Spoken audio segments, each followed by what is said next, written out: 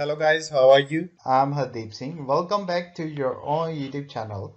IELTS updates and recent exams. For more updates related to recent IELTS exam writing test topics, listening, reading, practice test, and speaking, you can guesswork.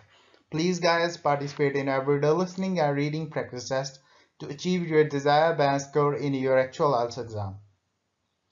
Please hit the like and subscribe button. Press the bell icon for the upcoming notifications. Don't forget like, subscribe and share my YouTube channel and my Facebook page, IELTS updates and recent exams. Part 1. You'll hear a telephone conversation. Now you have some time to look at questions 1 to 6.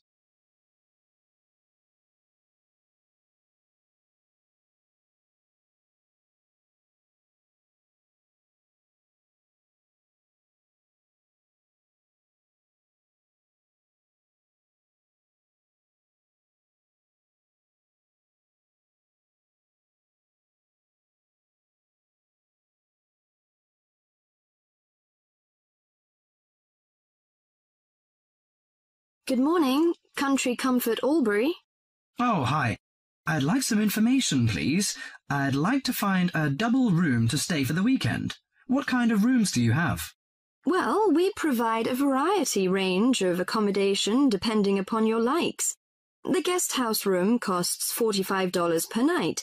It provides air conditioning and shower, and a waterfront room costs $80 per night. It has got its own balcony overlooking the foreshore of the lake. We've got a kid. How do you charge for children? Extra bedding is available if you require that. If the kid is aged 12 and below, the cost is $10 per night for the guest house room and $15 for the waterfront room. Do you have a swimming pool, tennis court or something like that? Yes, we've got a swimming pool, which is free for all the guests. But the tennis court charges $8 each hour, including the rent of rackets. How about other facilities? We provide free off-street car parking and internet access. We also installed in-house movies, but that costs $4 per hour. Oh, we don't think we need that. Because of the kid, you know. We don't want him to see movies on the weekend. Well, we also offer ironing equipment in the room. That's useful, I think. Before listening to the rest of the conversation, you have some time to go through the questions 7 to 10.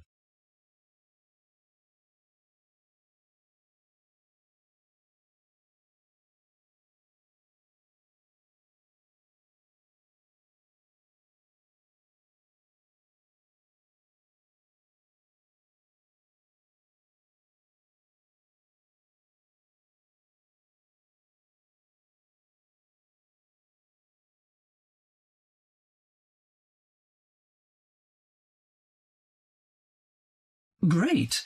Could you tell me the address? How do we get there?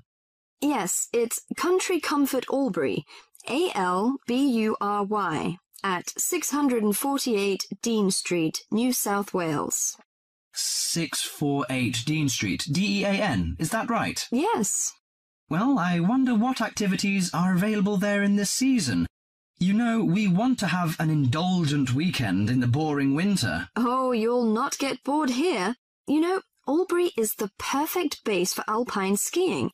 Besides that, winter's frosty alpine air encourages walks through mist-laden valleys. You can walk alongside rushing streams and waterfalls. After returning to the warm and comfortable lounge, you can sit by the open fire. I think this is the ideal time of year to nourish your body at the Salus Spa. The idea of skiing doesn't appeal to me very much, but it sounds good to have a relaxing walk through the valleys. Maybe after that, I'll have a massage and some soaking in the spa. And you know, this hotel is perfectly located in a quiet position off the main highway in central Albury. It's within walking distance of licensed clubs, restaurants, shops, and the central business district. It's known for its excellent cuisine and warm Australian hospitality. Good. It's a good idea to taste the tasty dishes in one of the restaurants. My wife may be interested in shopping. She's always keen on that. I think I'll contact you later. Thank you very much. That is the end of part 1. You now have half a minute to check your answers.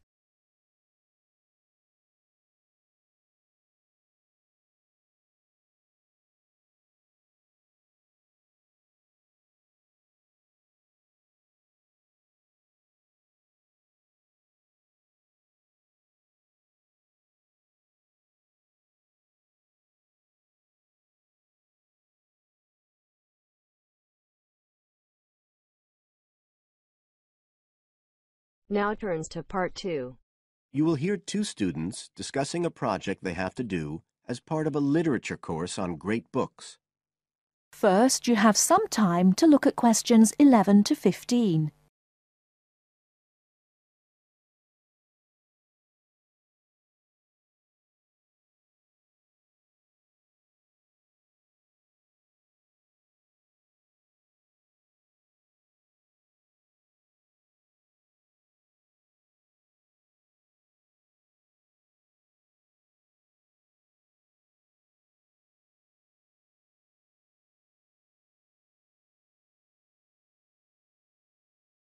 Hi, Joey. How are you doing? I heard you were sick. Oh, hi, Olivia. Yeah, I had a virus last week, and I missed a whole pile of lectures, like the first one on the great books in literature, where Dr. Castle gave us all the information about the semester project. I can give you copies of the handouts. I've got them right here. But that's okay. I already collected the handouts, but I'm not very clear about all the details. I know we each have to choose an individual author. I think I'm going to do Carlos Castaneda. I'm really interested in South American literature. Have you checked he's on the list that Dr. Castle gave us? We can't just choose anyone. Yeah, I checked. It's okay. Who did you choose? Well, I was thinking of choosing Ernest Hemingway, but then I thought, no, I'll do a British author, not an American one. So I chose Emily Bronte. Okay. And first of all, it says we have to read a biography of our author. I guess it's okay if we just look up information about him on the internet? No, it's got to be a full-length book. I think the minimum length's 250 pages.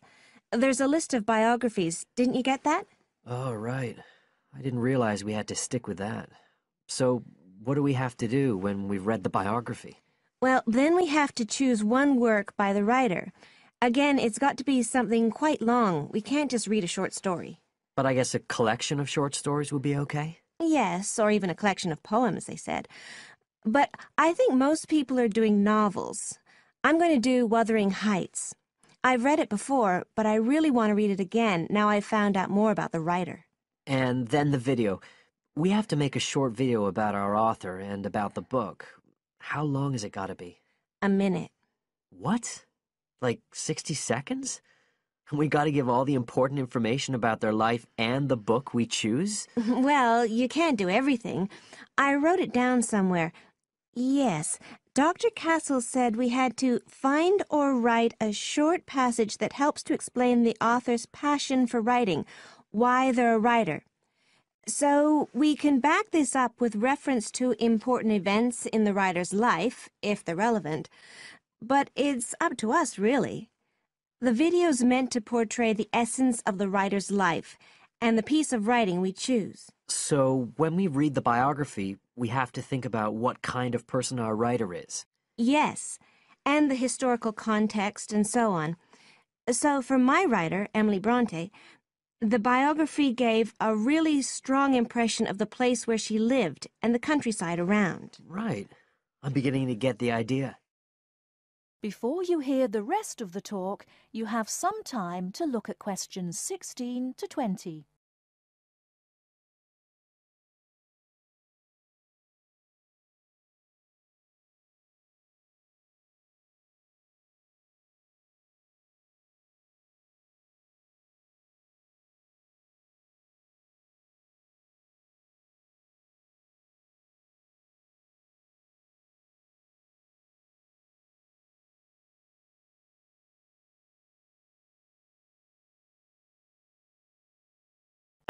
Can I check the other requirements with you? Sure. The handout said after we'd read the biography, we had to read the work we'd chosen by our author and choose a passage that's typical in some way, that typifies the author's interests and style. Yes, but at the same time, it has to relate to the biographical extract you choose. There's got to be some sort of theme linking them. Okay, I'm with you. And then you have to think about the video. So are we meant to dramatize the scene we choose? I guess we could, but there's not a lot of time for that. I think it's more how we can use things like sound effects to create the atmosphere, the feeling we want. And presumably visuals as well? Yeah, of course. I mean, I suppose that's the whole point of making a video. But whatever we use has to be historically in keeping with the author. We can use things like digital image processing to do it all. So we can use any computer software we want? Sure. And it's important that we use a range, not just one software program. That's actually one of the things we're assessed on. Okay. Oh, and something else that's apparently really important is to keep track of the materials we use and to acknowledge them. Including stuff we download off the internet, presumably? Yeah, so our video has to list all the material used with details of the source in a bibliography at the end. Okay. And you were talking about assessment of the project. Did they give us the criteria? I couldn't find anything on the handout. Sure. He gave us them in the lecture. Let's see, you get 25% just for getting all the components done. That's both sets of reading and the video. Then the second part is actually how successful we are at getting the essence of the work. They call that content, and that counts for 50%. Then the last 25% is on the video itself, the artistic and technical side. Great. Well, that sounds a lot of work, but a whole lot better than just handing in a paper. Thanks a lot, Olivia. You're welcome. That is the end of part 2. You now have half a minute to check your answers.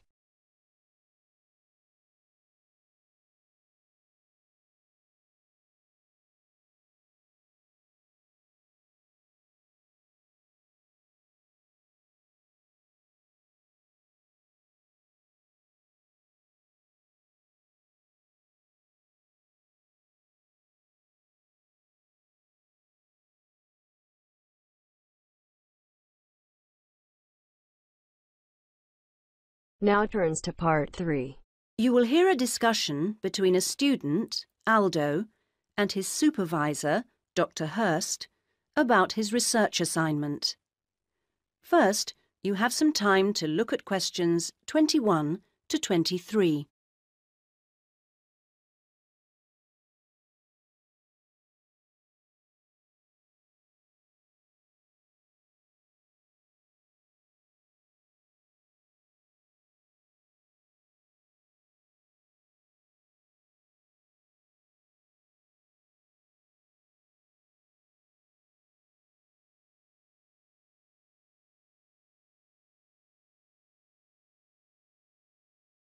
Aldo, how's it going so far with your assignment? Not too bad. You're looking at the community round here. That's right. How people perceive the community they are in. Have you made much progress? I conducted quite a lot of interviews on the street with local residents. Their responses are interesting.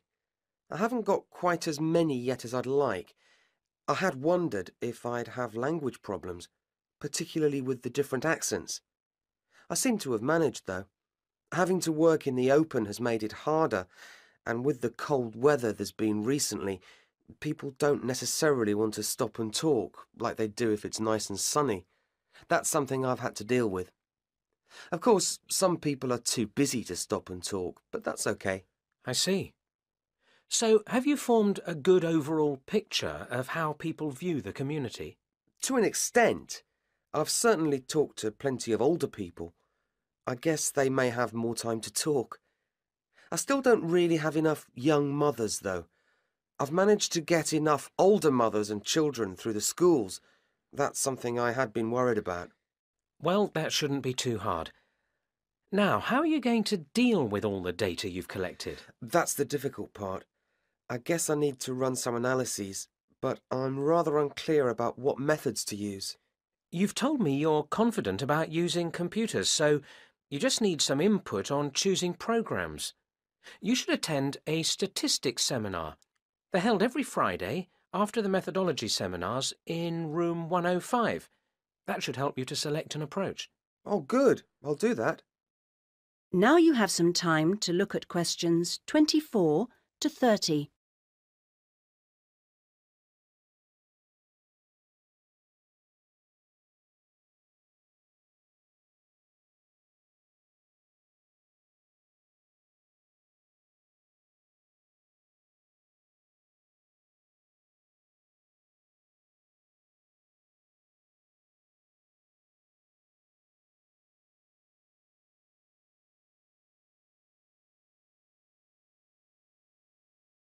Meanwhile, let's hear something about what you've learned. Yes, I talked to a number of residents. Good. I imagine they didn't always have the same opinions. Views were certainly quite mixed. Take sports facilities. In general, people seemed to think they weren't very good. There's no swimming pool in the area, for example. But at the same time, there's a new football training area. It looks very smart to me, but it doesn't seem to get used very much. People seem to prefer sitting around in the parks. They enjoy that, taking picnics and so on. Although they want the council to be more efficient at cleaning, there's a lot of litter. People are obviously very concerned about their children's learning. The general view seems to be that early schooling at primary level is of a good standard in the area, but that this standard declines as children move up through the system. The colleges were criticised in particular. OK. Now, are you going to collect any more data? Some, I hope. There's a local festival next week, and I think the events there will give me some useful opportunities. I talked to a council officer about it all. Good. What does it involve? First, there's a dance show, which I'm sure I'll enjoy. The council explained that the concert hall's being renovated and won't be ready in time, so it's being held in the main square, which I think will be better anyway. At least I'll have more space to wander around in. True. And so I hope to be able to carefully watch the age groups that are there in the audience and make notes about how they interact. So that's one event. Then the following day there's another interesting event which I look forward to going along to, and that's a cookery competition. Oh yes, interesting. I think so. Yes, that one's being organised in the town hall, which has a big space apparently. With food and cooking from all the different people in the area, the council officer told me that it'll be a good chance to find out about the different cultures that make up the community. Sounds promising. Then there's one more event I'd like to go along to. The council officer promised me that the courses fair will be interesting. It's going to be in the Langtree Theatre, and the officer said lots of teachers will be there. I've already talked to plenty of them, but he advised me to put some questions to the head of education, who will also be there. That's all very useful. OK, I suggest you come back next week. That is the end of part 3. You now have half a minute to check your answers.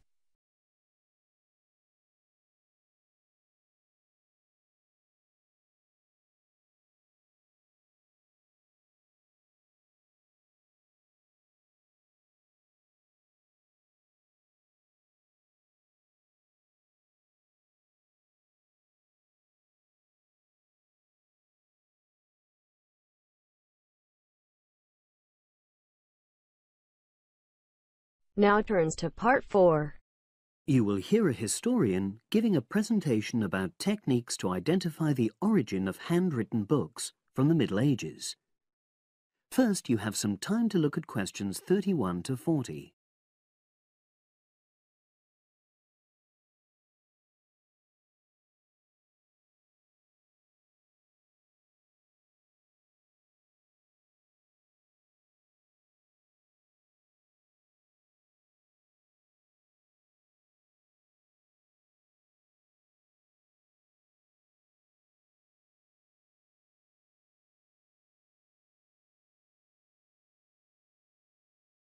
My presentation today is on how the science of genetics is being used to shed light on the origin of manuscripts, anything written by hand, produced in the medieval period, that is, the period between the 5th and 15th centuries AD.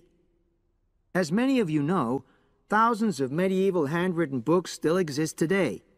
Some of them have a clear provenance. That is, we know exactly where and when they were written. But the origin of many manuscripts has been a complete mystery. That is, until 2009, when geneticists started using DNA testing to shed light on their origins. But before looking at the new research, I need to explain something about the way the manuscripts were produced, particularly what they were written on. Virtually all were written on treated animal skins, and there were essentially two types.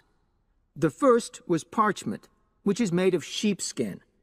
It has the quality of being very white, but also being thin. It has a naturally greasy surface, which meant it was hard to erase writing from it. This made it much sought after for court documents in medieval times. The second type is vellum, which is calfskin. This was most often used for any very high-status documents because it provided the best writing surface, so scribes could achieve lettering of high quality.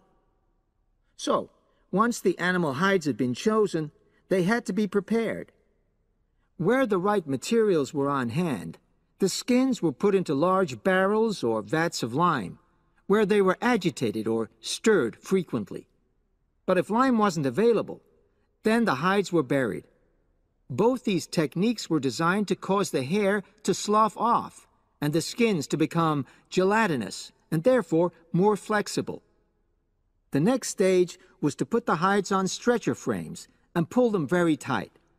While on the frame, they were scraped with a moon-shaped knife in order to create a uniform thickness. For parchment, that was the end of the process. But for vellum, there was an additional stage, where it was bleached in order to achieve the desired color.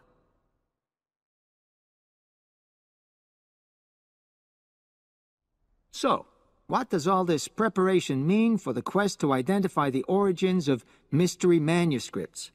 Well, until recently, the only way historians and other academics were able to guess at origins was either through the analysis of the handwriting style or from the dialect in which the piece was written.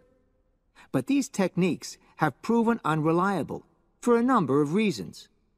It was thus decided to try to look at the problem from a different angle, to start from what is known, that is, the small number of manuscripts whose origins we do already know. Because these parchments and vellum are both made from animal hides, it was possible to subject them to DNA testing and to identify the genetic markers for the date and location of production. From this was created what is known as a baseline. The next stage was to test the mystery manuscripts, finding their DNA characteristics, and then making comparisons between the known and the mystery scripts.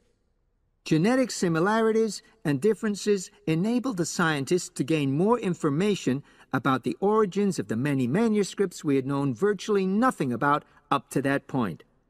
Now you might ask, what are the potential uses of this new information? Well, obviously, it can shed light on the origin of individual books and manuscripts. But that's not all. It can also shed light on the evolution of the whole of the manuscript production industry in medieval times. And because that was such a thriving business, involving very large-scale movements right across the globe, the new data in turn help historians establish which trade routes were in operation during the whole millennium.